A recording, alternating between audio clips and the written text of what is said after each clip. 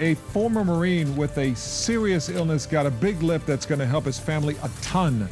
Some generous people made it happen. That story when the KUSI News returns. You're watching the KUSI News at 10.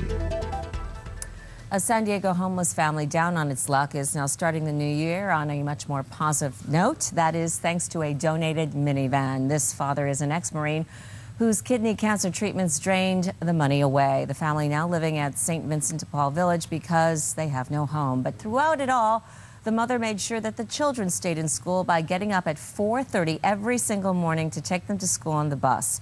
Today, the Nelson family was given a 2001 Dodge Caravan.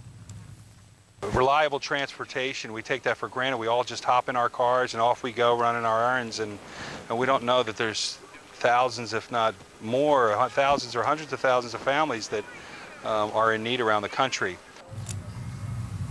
The van was donated by Caliber Collisions Recycled Rides. It's all part of a national program that repairs vehicles and gives them to families in need.